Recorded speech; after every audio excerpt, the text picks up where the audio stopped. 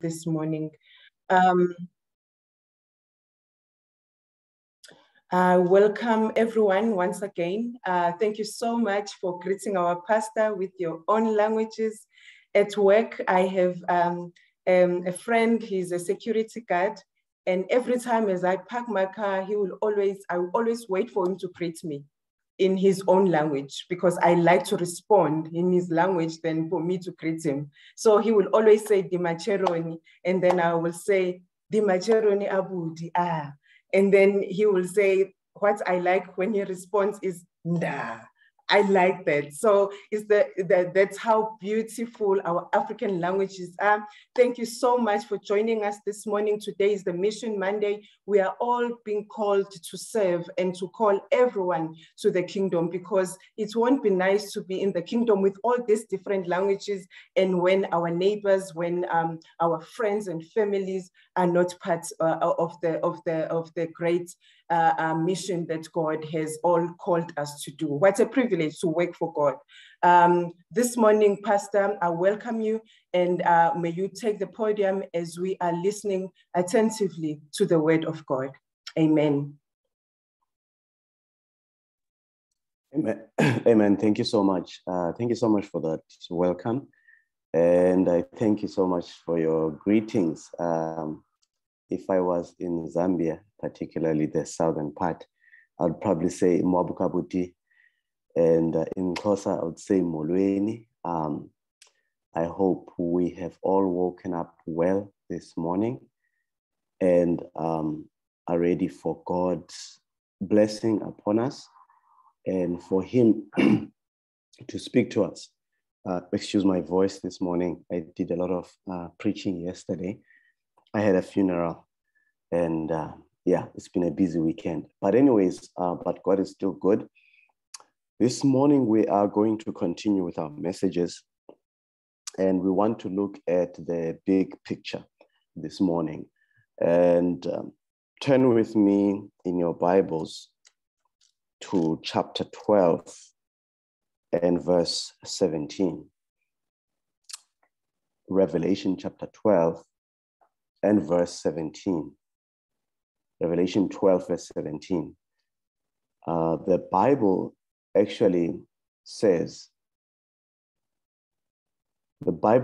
here, and the dragon was wroth with the woman and went to make war with the remnant of her seed, which keep the commandments of God and have the testimony of Jesus Christ.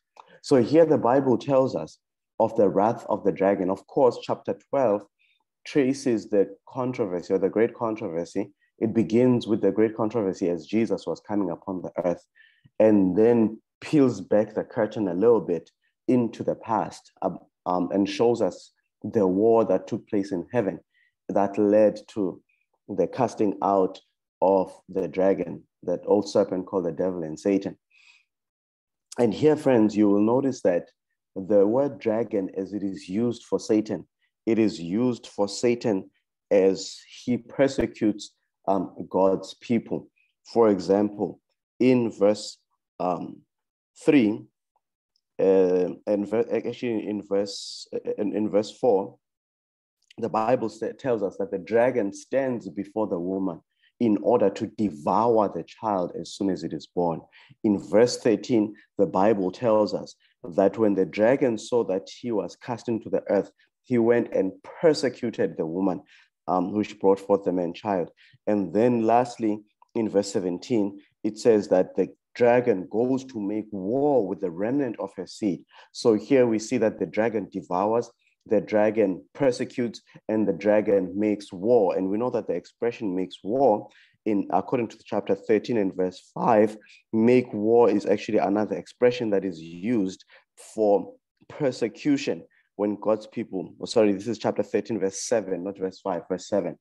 So when God's people are being persecuted by the satanic forces, the Bible uses the term make war. So we learn here in Revelation chapter 12, verse 17, that God is going to actually fight against the people of God. And the reason why he is fighting against them is for two reasons. Number one, He's fighting against them because they are keeping the commandments of God. That's one of the reasons why he hates God's people. And secondly, he fights against them, and he actually hates them because they have the testimony of Jesus Christ. Remember, friends, that even in chapter 1, John was in the Isle of Patmos for the word of God and for the testimony of Jesus Christ. So we see here that Satan has been consistent in the ages and fighting against those who are calling people back to the commandments of God.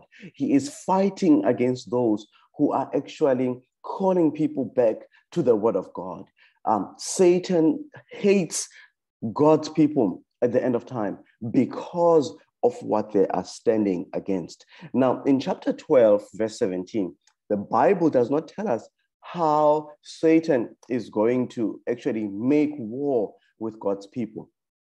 But in chapter 13, the Bible tells us very clearly, first of all, you have the first beast from verse 1 in chapter 13 all the way to verse 10, the first beast of Revelation. And you see there how Satan in the past has made war with his people through the first beast, which we believe represents the papacy.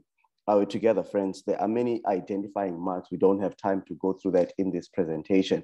But you will see as you look closer at the second beast that it actually represents the papacy.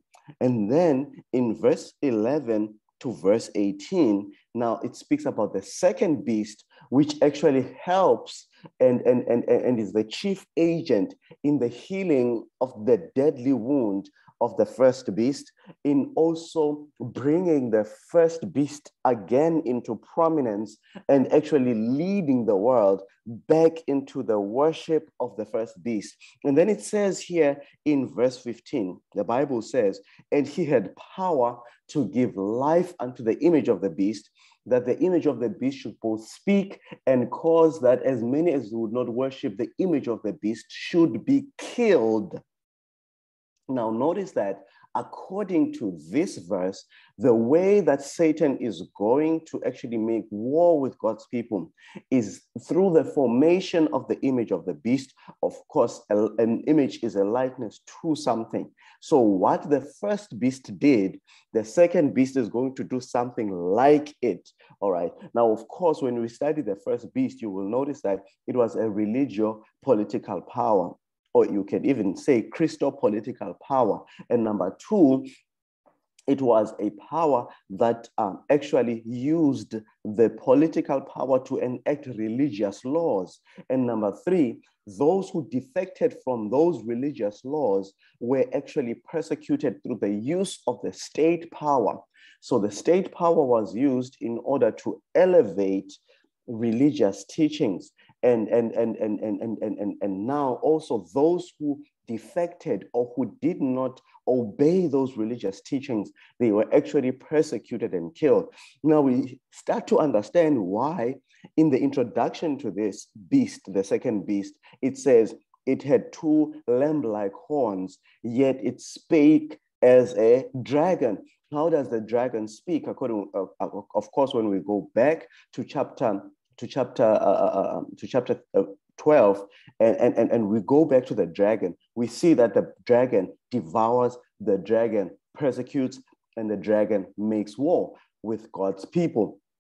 And therefore, we can understand that this second beast is going to actually make war with God's people. It's going to persecute God's people. It's going to make laws that are going to lead to the persecution of God's people. And verse 15 makes it very clear, abundantly clear, that through the setting up of the image of the beast, through the enactment of the mark of the beast, which represents the Sunday laws, which will be put out by legislation. And friends, we're actually in the process of that happening right now. And I'm not saying this to be sensationalist.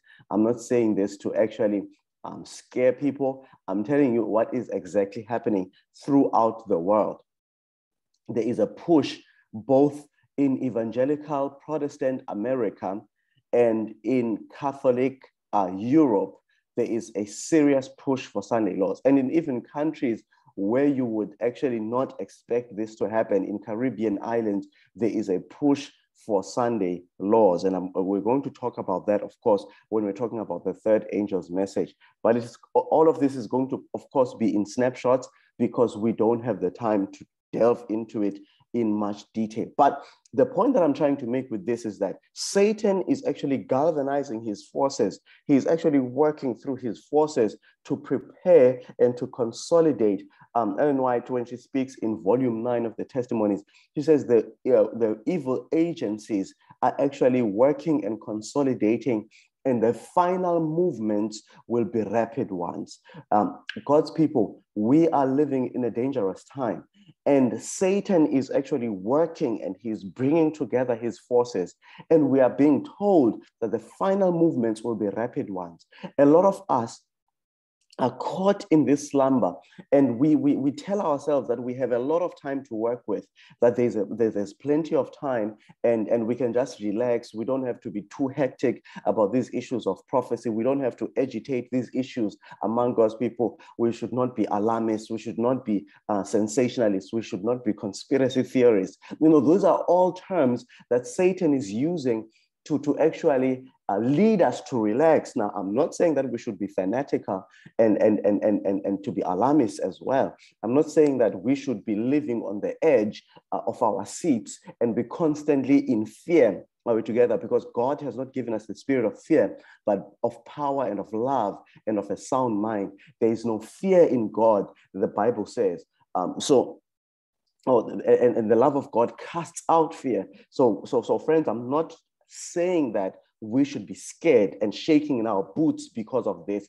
Actually, chapter 14 now tells us this is where the three angels' message comes in. The three angels' messages comes in to assure us that God is seeing what is happening, and God has a battle plan and a strategy for his people to face and to prepare to face what is coming upon the world, friends. And the first thing that God does in chapter 14, I love God for this. In chapter 14, verse 1 to 5, God assures us that there are those who are going to be victorious against these forces of the first beast and the second beast and their combined work, and the work of the mark of the beast and the setting up of the image of the beast. God shows us that there is going to be a people that will be victorious. Why? Because we see this group of people who are seen standing on Mount Zion, who have been delivered by the Lamb, and who stand as specimens of those who will remain faithful to God.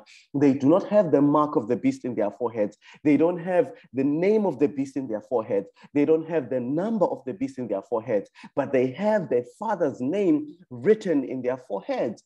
They do not reflect the characteristics of the beast, but they have the character of Jesus. The image of Jesus has been perfectly reproduced in these people. They bear the image of Jesus.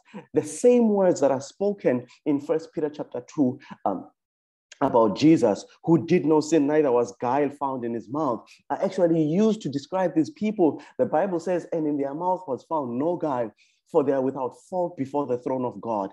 Therefore, the words that are spoken by Zechariah in Zechariah chapter 3, verse 13, that the remnant of Israel shall not do iniquity, nor speak lies, neither shall a deceitful tongue be found in their mouth, but they shall feed and lie down, and none shall make them afraid. So, friends, before we enter into this war, God has told us already that we have won the war by his grace and through his power. So this is the powerful thing that we find in Revelation chapter 14.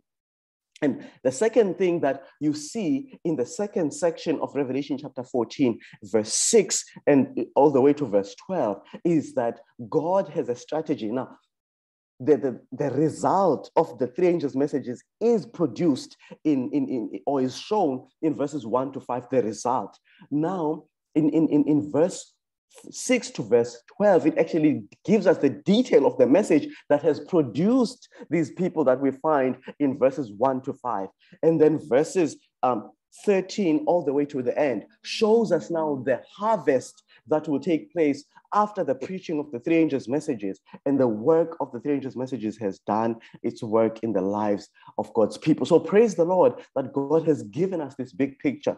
And to show you the relation of the three angels' messages to Satan's battle plan, look at in verse 6, for example, the first angel's message says, fear God and give glory to him, for the hour of his judgment is come, and worship him that made the heavens, the earth, the sea, and the fountains of waters. Now, the first thing is that we are called to fear God.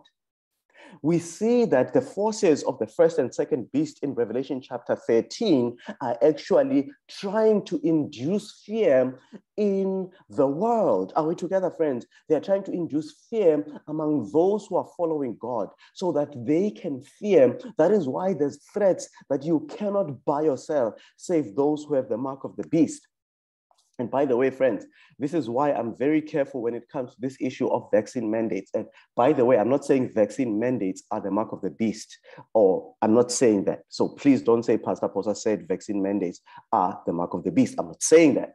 But if we begin to make laws that are dictating who can go where and when, and who can buy and who can sell, we need to be very careful as students of prophecy. We need to have our antennas up and say, okay, if this thing is followed to its logical conclusion, what can it lead to? What does it have a potential to lead to? And friends, it's not only Seventh-day Adventists who are studying prophecy who are seeing the tyranny that these issues can lead to. So by the way, I just wanted to say that as a side issue, that we should not take some things lightly when they happen, because the next thing that we are going to fight against after we are finished with the coronavirus is global warming. And one of the main suggestions that we have received from the man of sin himself is that one way that we can fight against global warming is by instituting Sunday laws to actually bring back the sacredness of Sunday, to give the earth rest on Sunday.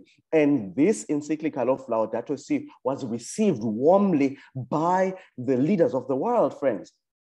So, but we're going to get back to that when we're speaking about the third angel's message. I just wanted to throw that in. But here, friends, we see that the first and second beast, especially through the second beast and its work, Satan's forces are trying to instill fear into the world. But the first angel's message says, no, don't fear the beast, fear God.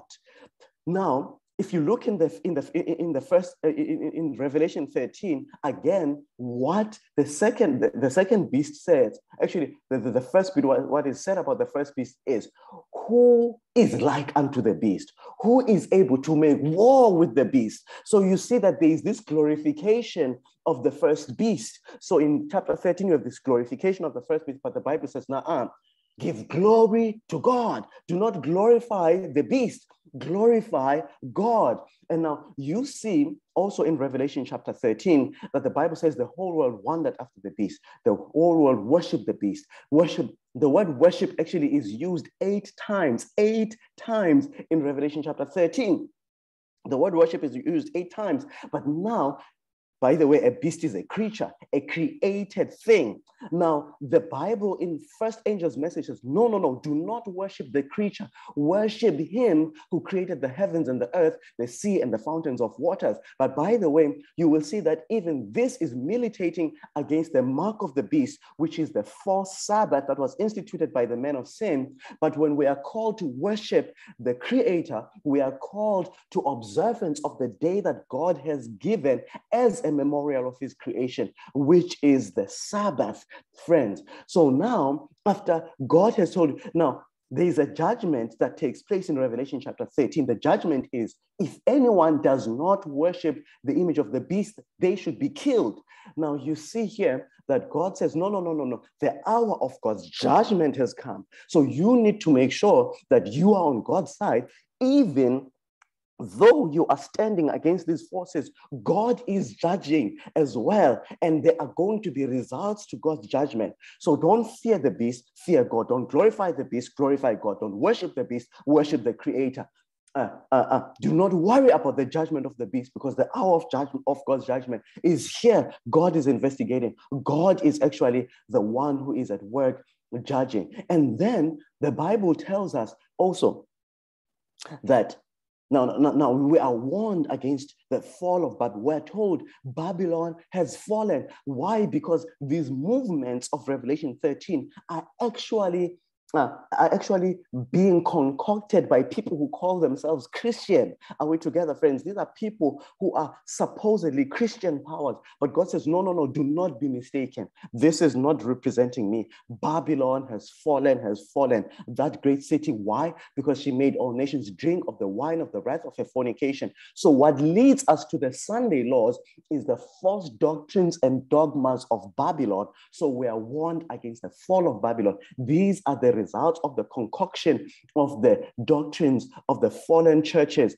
of both Catholicism and Protestantism. And lastly, we are given a warning now. If any man worships the beast and his image and receives his mark in his forehead or in his hand, the same shall drink of the wine of the wrath of God, which is poured out without mixture into the cup of his indignation. And he shall be tormented with fire and brimstone in the presence of the holy angels and in the presence of the Lamb. So you have two things to choose between: the wrath of the dragon on the wrath of the Lamb, the wrath of Satan or the wrath of God. Which one would you rather face? This is the story of the three angels' messages. That is why it goes out as a warning to the whole world, so that if you choose to fear the wrath of the dragon and receive the mark of the beast, know that you are going to face the wrath of God. And therefore, God tells us the story before it happens, so that we can make sure that we make the right choice. But let me tell you again, friends, the next thing that we see is the harvest of the righteous, the harvest of the earth. When Jesus is coming the second time, we have seen in the beginning of the chapter that there will be those who will be victorious, who will stand with the Lamb on Mount Zion, because Jesus will have delivered them from the wrath of the dragon. And again, we see the harvest of the righteous after the giving of the strangers' messages. God says, stand on my side. And the question that I have for you today and for me to meditate on is, which side will we be found standing? May God find us standing on his side, friends. Let us close with a word of prayer. Father in heaven, thank you so much for showing us these things before they come to pass, so that when they come to pass, we may know that you are God. Please be with us. You have not given us the spirit of fear, but of power and of love and of a sound mind. There's no fear in God. There's no fear in love, but perfect love casteth out fear. May you cast out our fears as we study these prophecies, Lord. And may we know and understand that you are in control and that you are going to bring us victorious at the end, only if we remain at your feet. Thank you, Lord, for all that you have done for us. Help us to remain focused. Help us to be engaged in your mission. Help us to take this message of hope and love and spread it across the world under the power of the Holy Spirit, not by might, nor by power, but by thy Spirit. For we pray in the name of Jesus. Amen.